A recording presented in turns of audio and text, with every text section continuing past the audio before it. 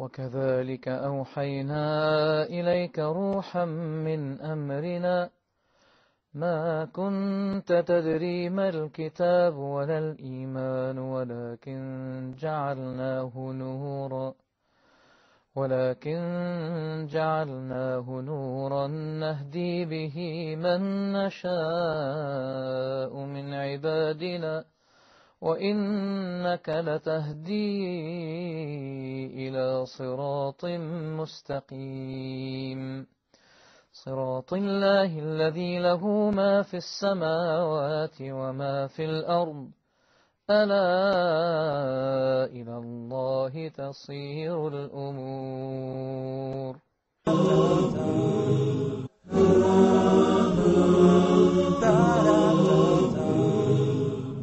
Assalamu alaikum wa rahmatullahi wa barakatuh. Dear viewers, I'm your host, Abdurrahman Dimashqiya, and welcome to the episode of Sincerity Fruits Truthfulness and Submission. We've been talking on the previous episode about the necessity of truthfulness. And we gave some verses and some narrations of the Prophet, peace be with him, about this issue. And we started to give some samples about the companions of the Prophet. We started with Abu Bakr, and we described, or we explained why he was described to be as-Siddiq. He was extremely believer. We come on this episode to some other samples of other companions. We begin with Al-Miqdad ibn Amr. The Prophet was consulting his companions before the battle of Badr took place. He said, Ashiru alayya, advise me, tell me what to do. Then Al-Miqdad said, O Prophet of Allah, go wherever Allah orders you to go. We will be with you. Wallahi, if you were to cross the sea with us, we will cross the sea with you, caring not about any kind of consequences, after we witnessed that you are the Prophet of Allah.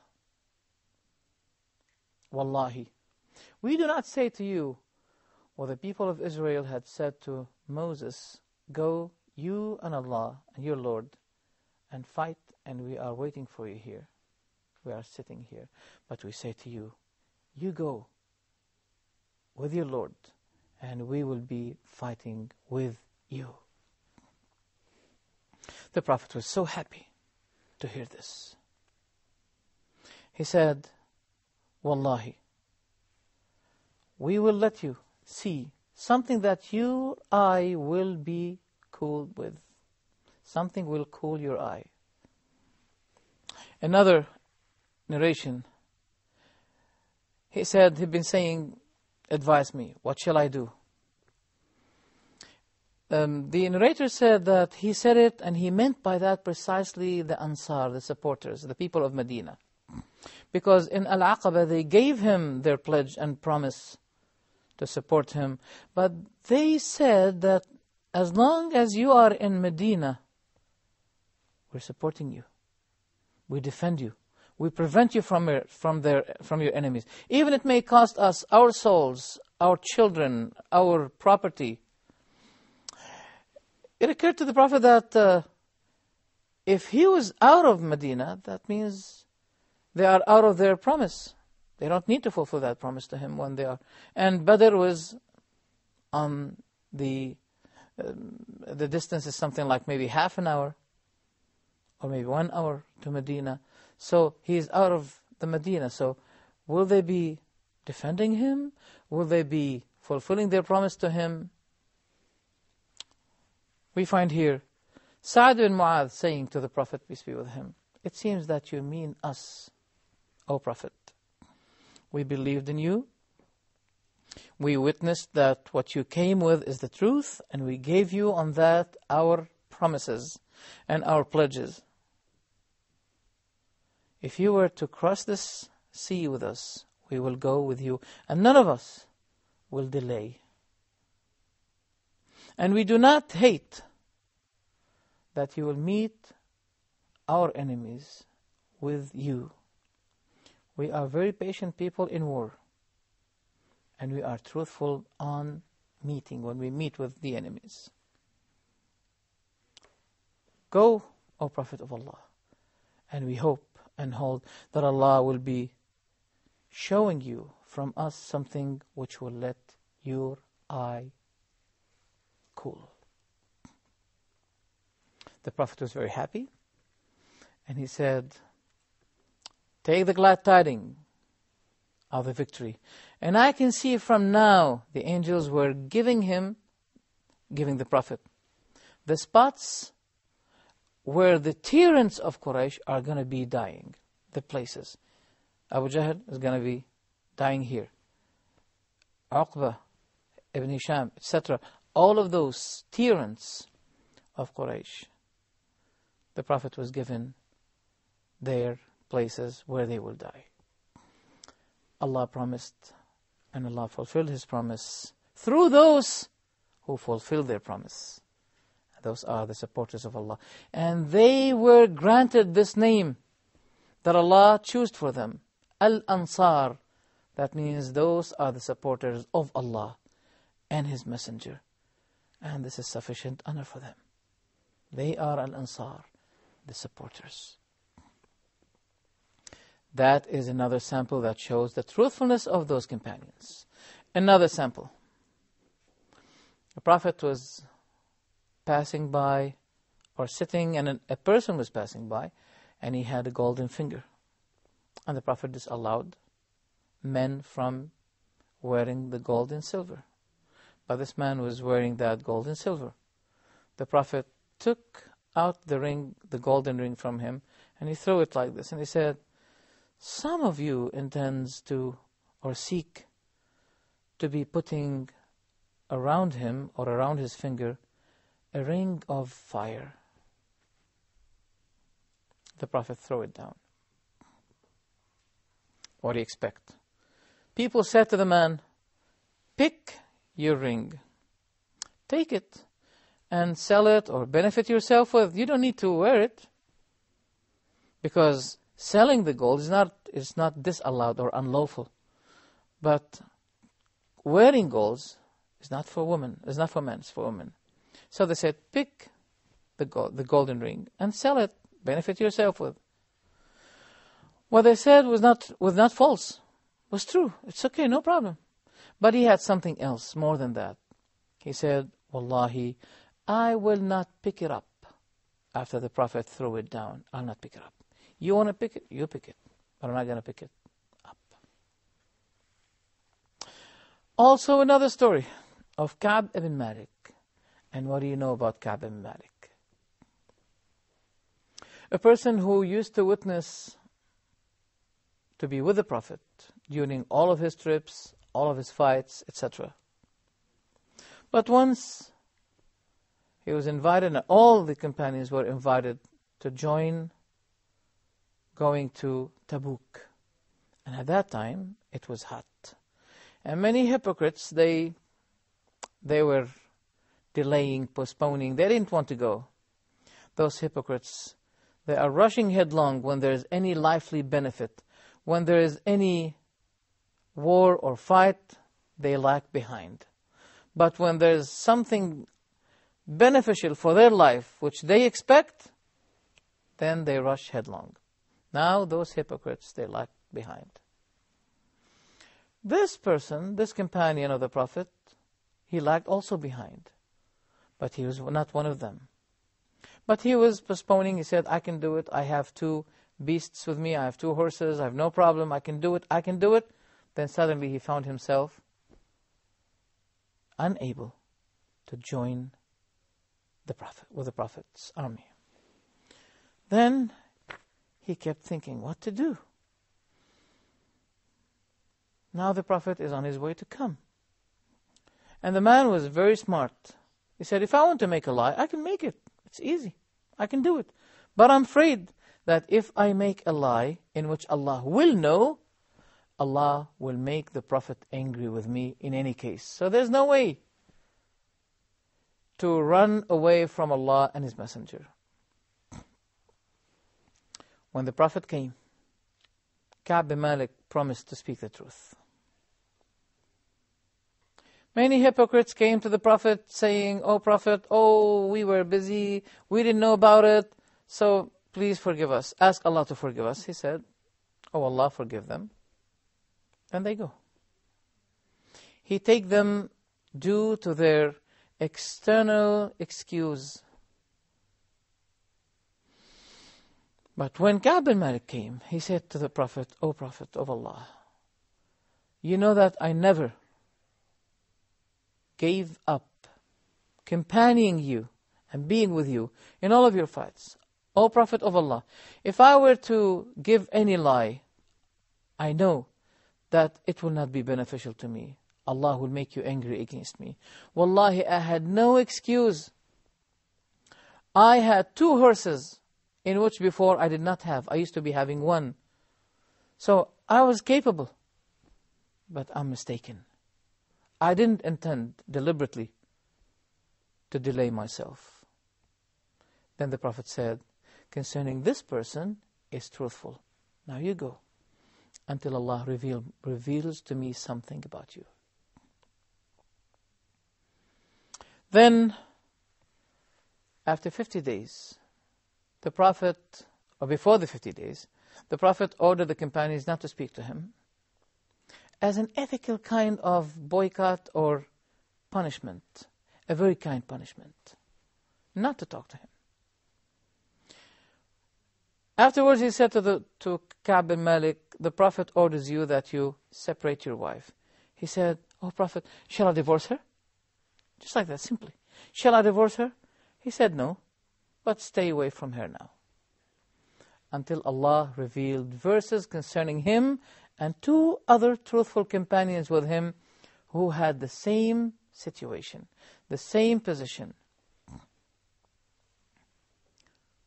The Prophet called for Ka'b bin Malik to come.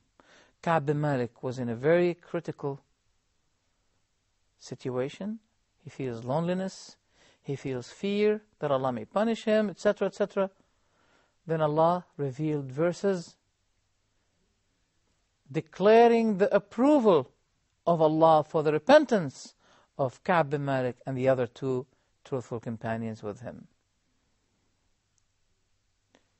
The Prophet said to Ka'b bin Malik, "Have the glad tidings of the best day of your life, that Allah had revealed verses to approve your repentance." And that was the best day. He said, Ka'b said, "Alhamdulillah, after this, I never make any lie until I die." He was truthful in his justification. Yes, he was a sinner in this, that he did not join with the Prophet, peace be with him. But he was truthful, and his truthfulness helped him. This is the story of Ka'b ibn Malik radiallahu anhu. Also another sample of the truthfulness of the companions of the Prophet.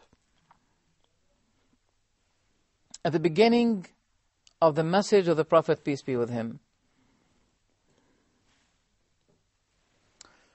there was no revelation concerning the alcohol. Is it allowed? Is this allowed? People used to be drinking, and nothing was revealed concerning drinking alcohol until Allah revealed verses concerning the alcohol not to be allowed. Anas narrated that Talha was sitting and he had that, a glass of alcohol with him.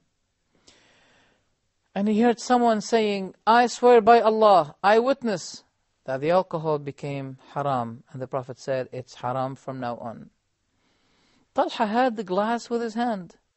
He didn't say, "Well, this is the last one. Let's take it, and then I will never drink."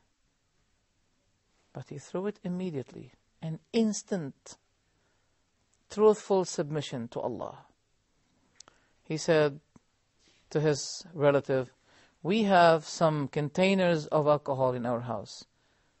Take it out and throw it."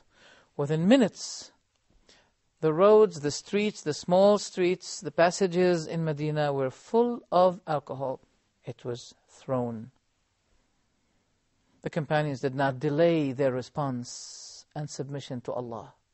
Allah did not delay to fulfill them what He promised, to grant them with victory. Today, the delaying of victory for us is because of us, because we are delaying our submission to Allah. Let everybody hear this. Another beautiful glimpse that shows the truthfulness and the readiness of those companions to submit to Allah, ready for any command. Do or don't do. They immediately submit and comply. Rafi' ibn Khudayj, he said that we used to have a certain type of deal.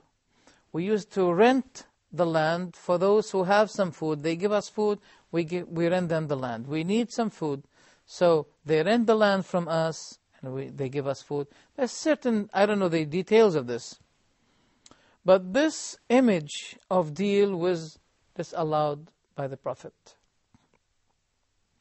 Rafi' said that one of my relatives, that means companion, he said, Nahana Rasulullah.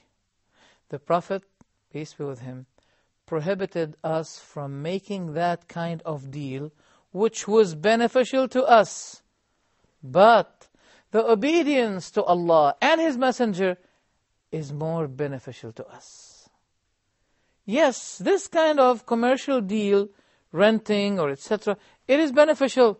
But look what that companion said. وَطَوَاعِيَّةُ اللَّهِ وَرَسُولِهِ أَنْفَعُ لَنَا. This something used to be beneficial to us, but obeying Allah and His Messenger is ever, ever more beneficial to us than anything else. Another story. One of the companions of the Prophet, one, he's not known. He is among the Arabians, Bedouins. The narrator did not mention his name. He was with the Prophet, peace be with him, in the battle. The Muslims defeated their enemies, and they collected the spoils. And the Prophet ordered that this man should be given his share and portion of the spoils. When the companions brought the spoils to him, he said, I did not come for this. Why do you give it to me? I didn't come for that. They said, why did you come for then? He said, I came only to receive a strike by a sword or a spear here. And he pointed out to the place where he wished to die. The Prophet said to the companions, when they told him that the man refused the spoils, he said, ask him why. They asked him why. He told them this. The Prophet said, إِن تَصْدُقِ اللَّهَ يَصْدُقْ. That means, in other words, if you are truthful in this, Allah will be fulfilling your truthfulness. And the next battle, the man was seen dead on the ground, and an arrow was launched and befall him on the same place where he pointed at the previous battle. The Prophet passed by and he saw the man. He said to the companions, isn't him the same who said so and so? They said, yes. The Prophet said, صدق الله فصدقه الله. He was truthful with Allah, and Allah fulfilled his truthfulness. Oh Allah, I make you witness that this man came to fight for you, for your sake, and he died for his sake. He is shaheed. You see, the word shaheed can be used for both meanings. Shaheed means witness, and shaheed means martyr. So the Prophet used both words for different meanings, or the same word for different meanings. Look, he said, he died as shaheed, and I'm shaheed about this. That means I witness that he died as martyr. He was truthful, and Allah reached him his truthfulness. Another beautiful story.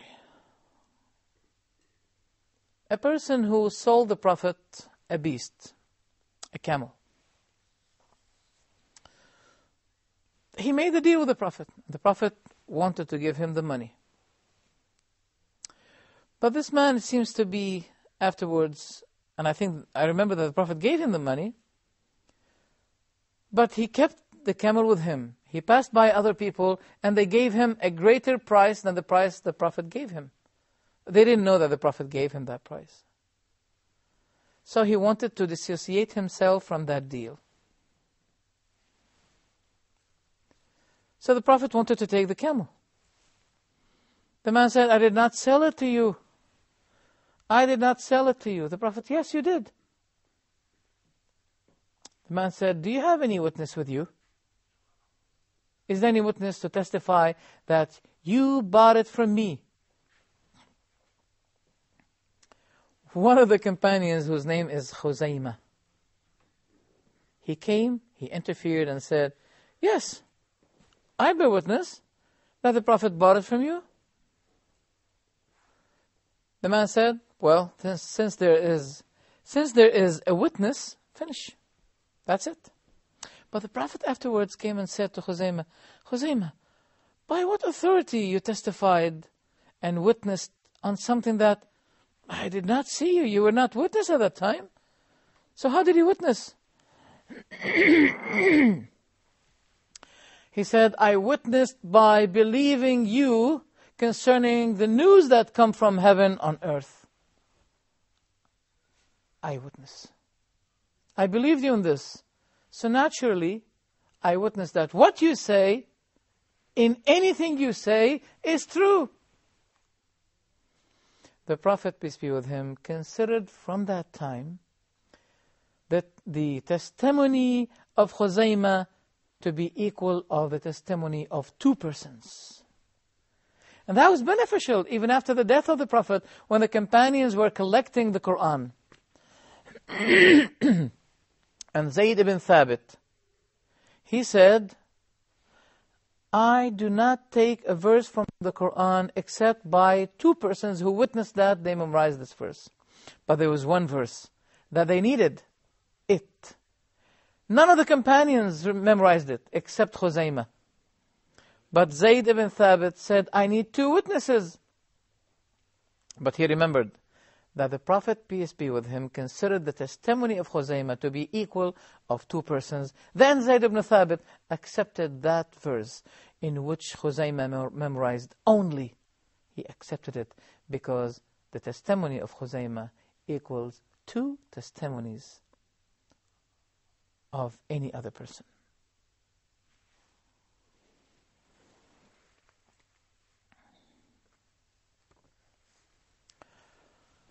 We have a lot of samples that show the truthfulness, the innocence, the greatness of those people.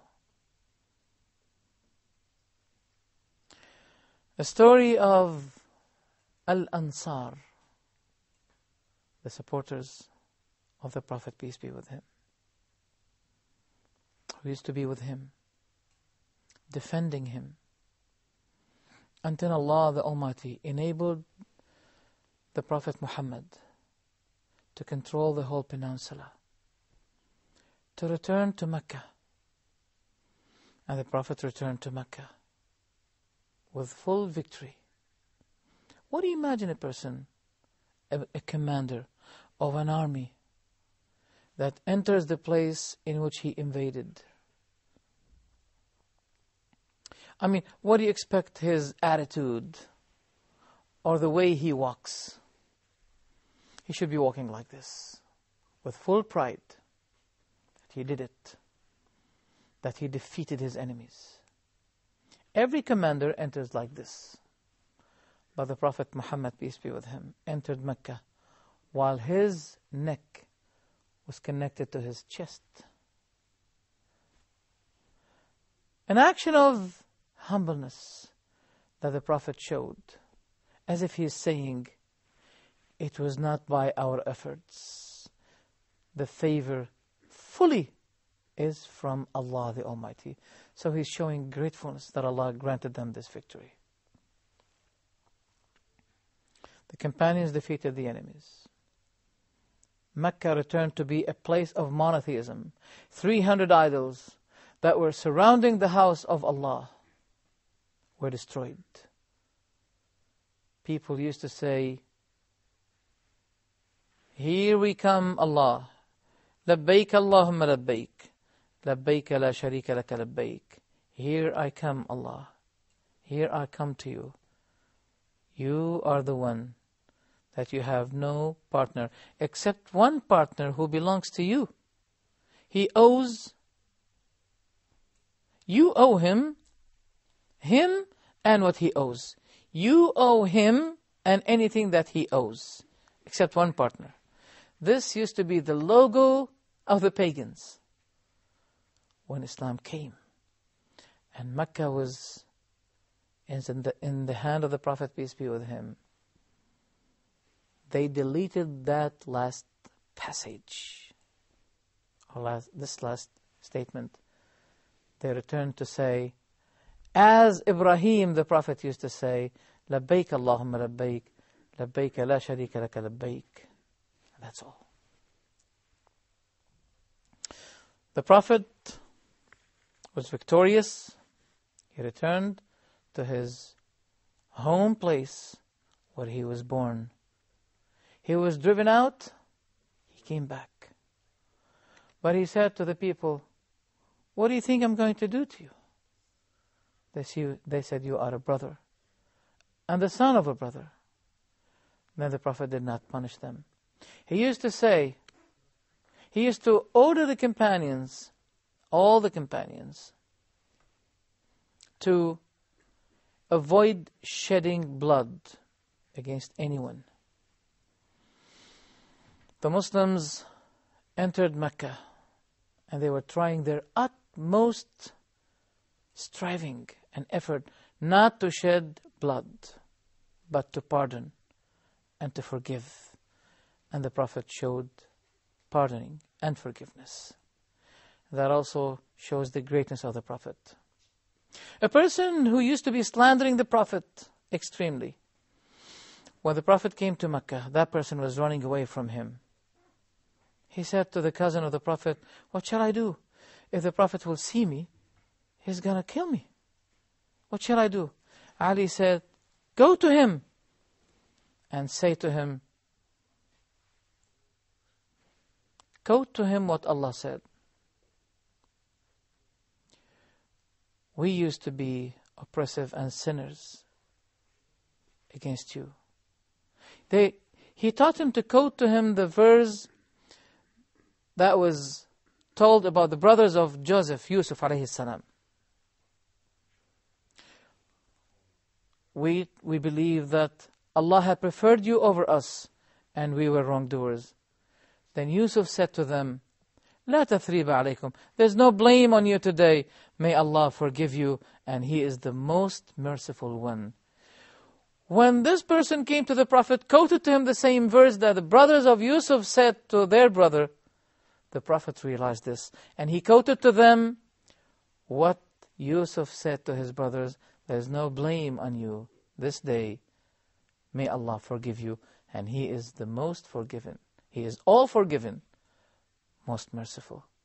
The Quran is Allah's universal revelation to all of humanity. All of mankind within their hearts desires to worship and know their Lord. It's part of our fitrah, or the innate moral nature on which every human being was created. The human being desperately desires to know, for what purpose was I put here on the earth?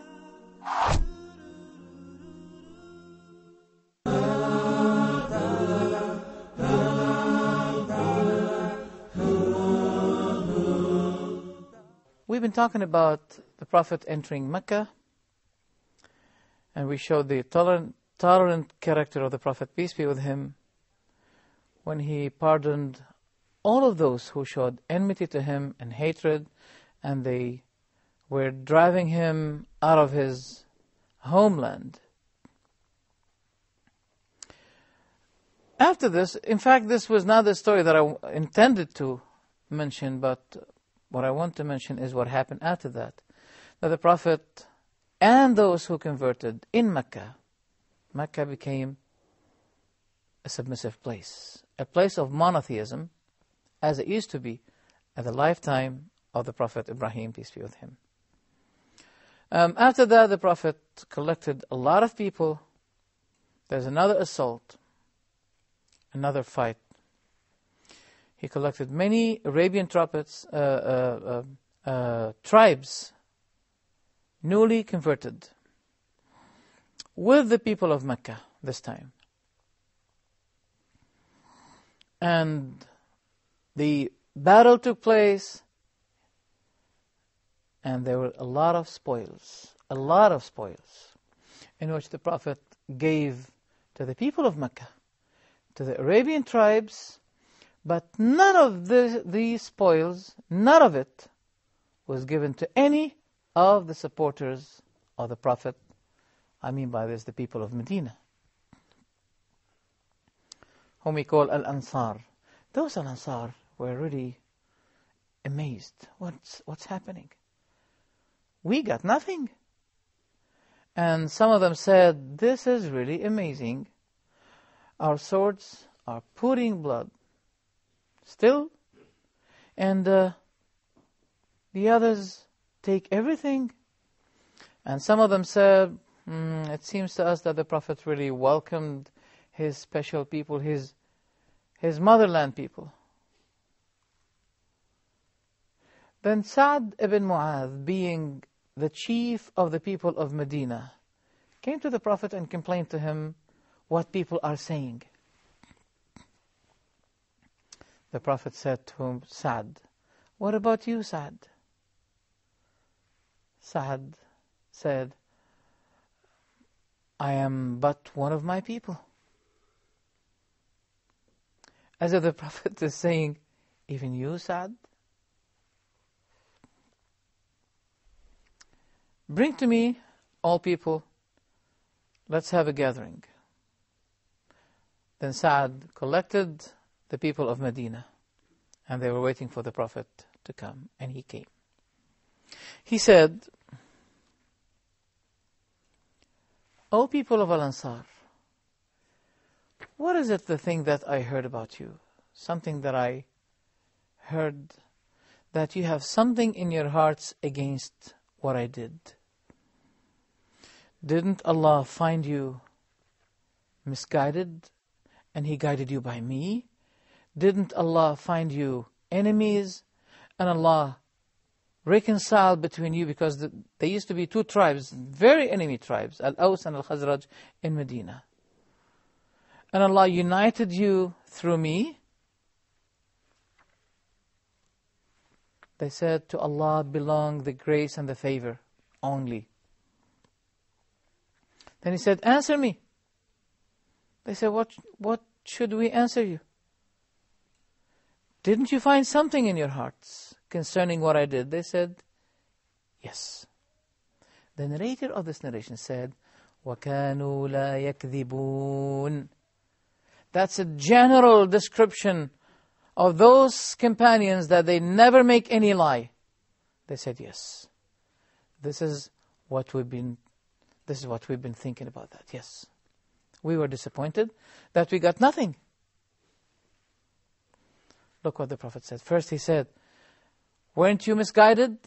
Weren't you enemies? And Allah guided you and united you through me? They said yes. They said yes. He was reminding them first about the favor of Allah, but now he wants to recall the favor of them when he said to them, if you desire, you can say this. You can say something if you want, and you will be truthful, and you will be truthfully believed. You'll be truthful in saying the following, and you'll be believed. You came to us, that means, O Muhammad, you came to us while you used to be charged with lie. We believed you, and you were forsought, and we supported you, and you were lonely, and we helped you. The Prophet is reminding himself now the favor of those great people. First, he reminded them the favor of Allah on them. But he did not deny the efforts that they gave, the support they gave.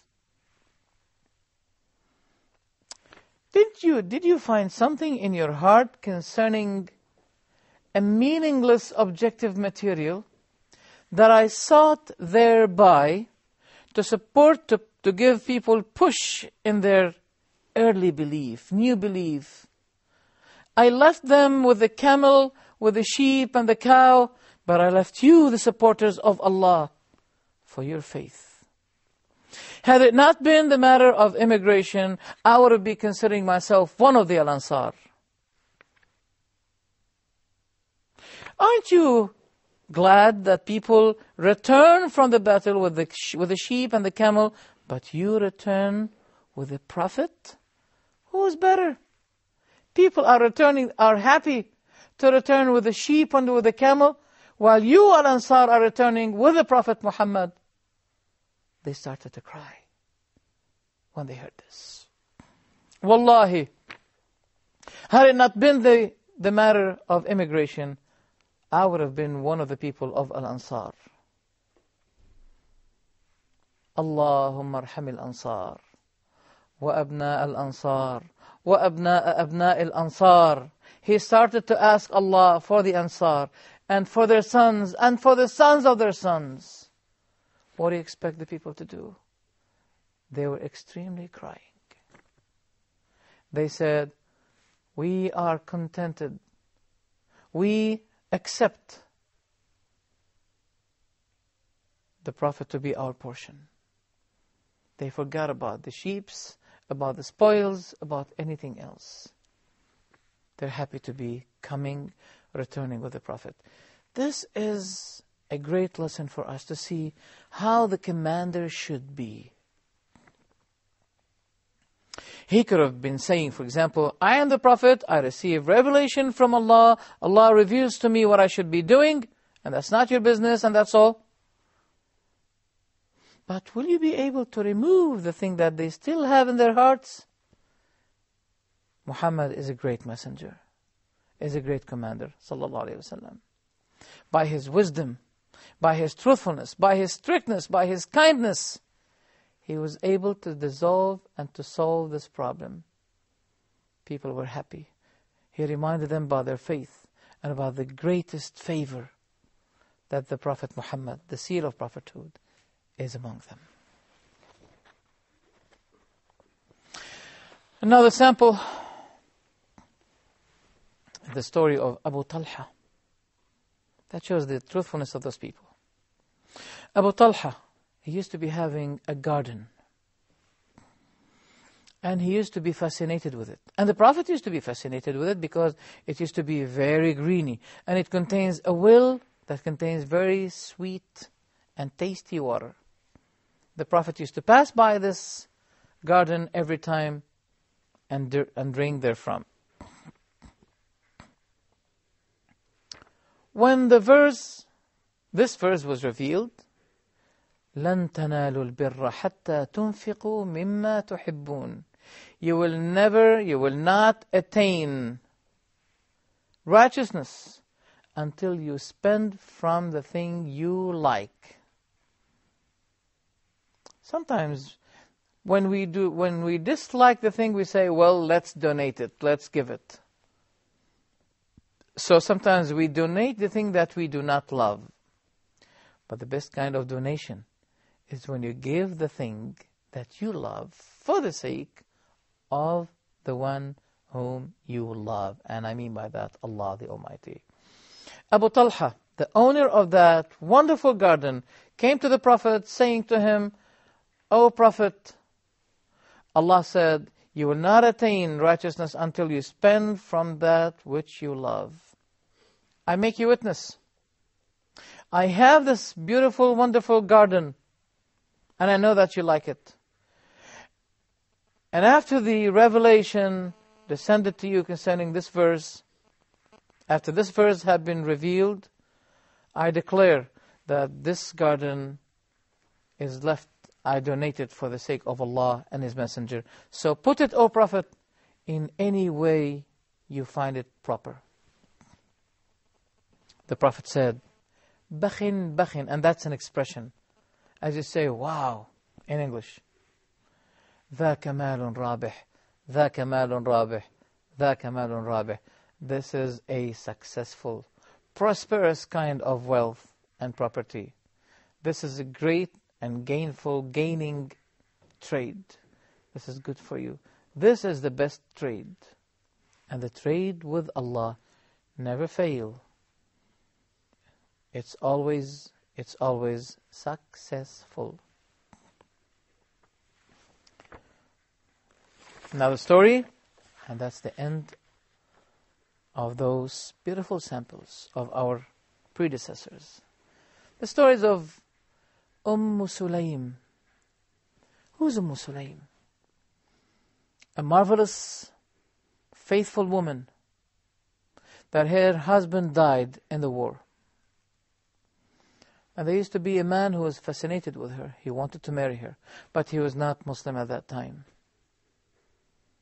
She said, I can't marry you. He said, what do you want? Islam? I'm going to be a Muslim. You want me to be Muslim? What is your dowry? What is the dowry you want?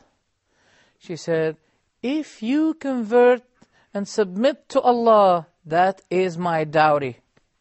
She didn't say, well, I need an apartment, and I need this, and I need some golds, I need some treasures. No. She was not thinking about life. She was thinking about what the Prophet said. If one person is being guided through you, it is better to you than the treasures of the whole earth. She was thinking about the gain, this kind of treasure that people don't really give that much care about. They care about lively things. She said, In tuslim, فَذَاكَ مَهْرِي. If you convert to Allah, if you convert to Islam, that's my dowry. That's all. Say La ilaha illallah, that's my dowry. In which he said, Abu Talha had a child from Sulaym. The child became sick. Abu Talha wanted to accompany the Prophet, peace be with him, to go with him. And he was worried about the child. Sulaym said, don't worry, Abu Talha. Go with the Prophet, and I'll take care of the child. He went. During the day, the child died while he was in the arms of his mother. He died. His mother buried him in a neighboring place. And she told her family, don't tell Abu Talha about the death of his son until I be the one who will tell him. Abu Talha came at night. The first question was, what happened with the boy? Oh, before that, she put her makeup for her husband. Not as we see today. Women put their makeup when they go out. They forget to put their makeup for their husbands, but they may put it on the street for the people. Sulaym did not forget to put the makeup when? At the same day when her child died. She did not forget her obligation towards her husband. She wanted to reduce the surprise, the agonies, the pains of his son's death. She welcomed him with a smile, and she prepared food for him. He took his food, and she invited him to intercourse. Well, I'm not ashamed to say that, because we have to really wonder and to be amazed about this. How can a woman invite her husband for this at the same day when her child died?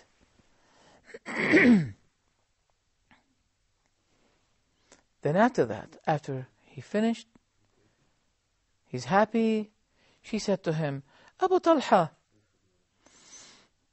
tell me, if our neighbors borrowed us something in which they asked us to return it to them, should we decline? Should we refuse to get it back to them? He said, no. Why should we?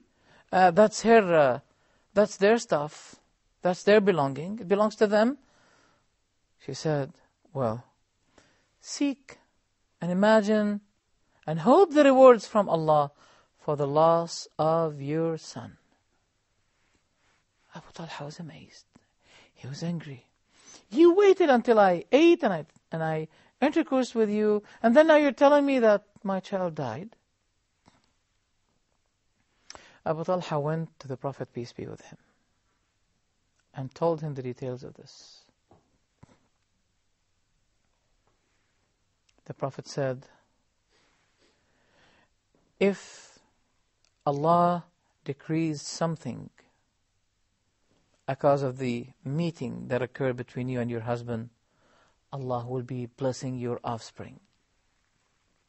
Allah will be blessing your offspring, your descendants, your children.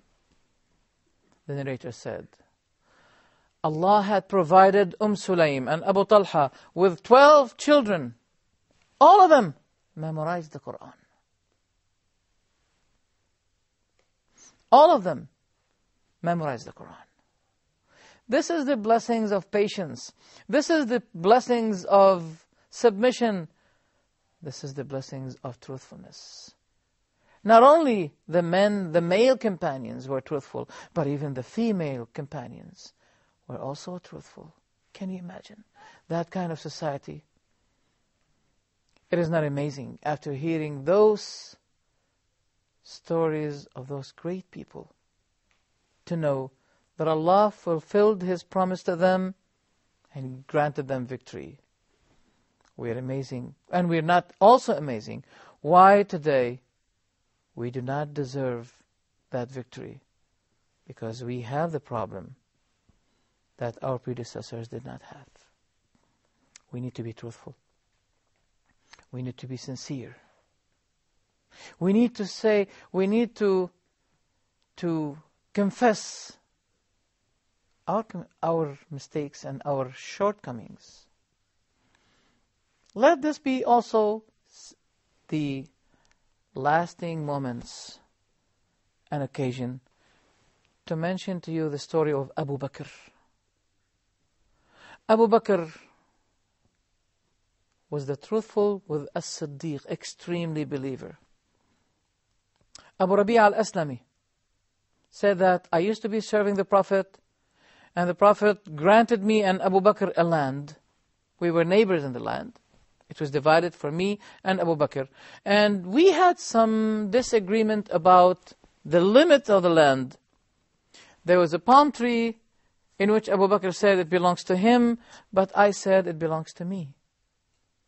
Abu Bakr was angry, and he said some word, a certain word, that made me upset, and he regretted for.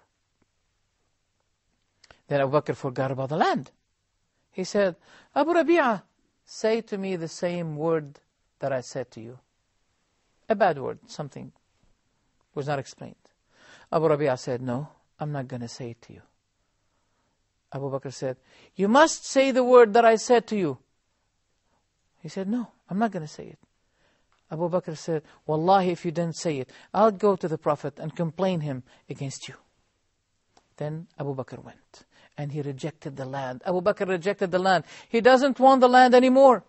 He wants to be forgiven by Abu Rabi'a for the word that he gave him, because he knows, he wants to make sure that he'll be transferred from this life to the next life while no one has any right against him. Are we cautious for this? Are we so eager for that?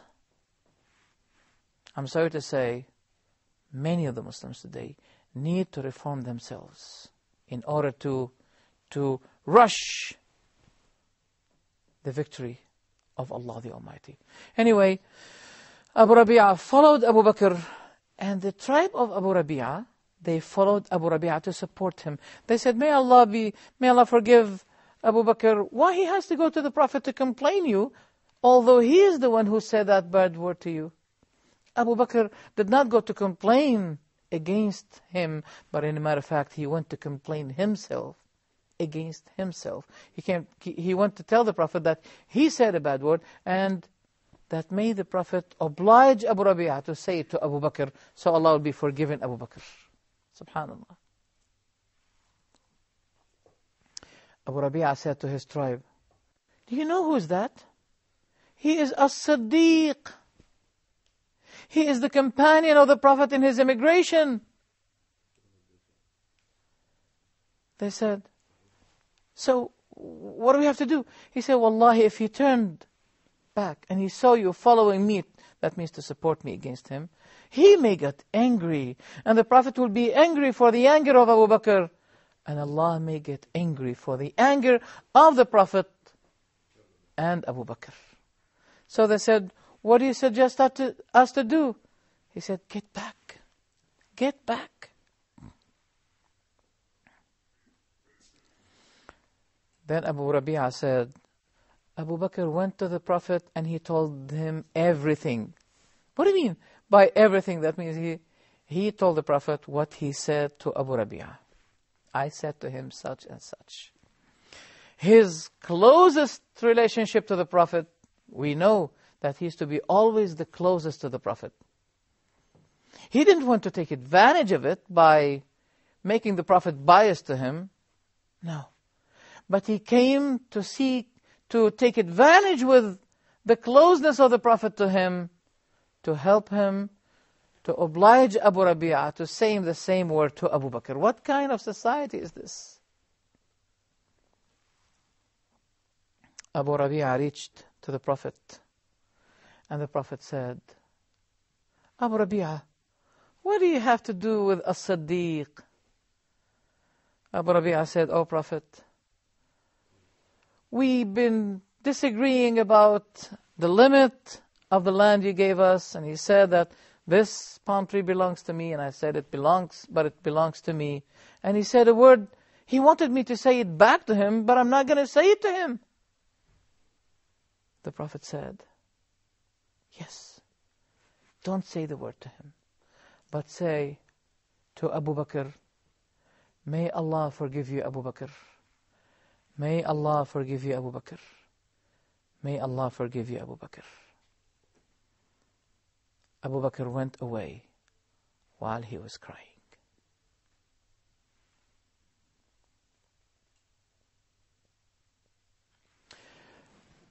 These are the samples of our companions. Those are our model after the Prophet, peace be with him. They fully understood the message, the revelation, and they fully and completely and perfectly practiced it. We need to follow their footsteps, and we need to take them as our examples. They are the best generations that the history ever witnessed, from the beginning of the time of Adam until the day of judgment. They are the best generations. We ask Allah the Almighty to reform the situation of the Muslims and to help them to follow the traces and the footsteps of their predecessors. And we hope thereby, by our returning to Allah and following those good examples, we attain victory and pleasure of Allah the Almighty. We thank you very much for attending these wonderful stories in this episode. Thank you very much. May Allah bless you. Assalamu alaikum wa rahmatullahi wa barakatuh.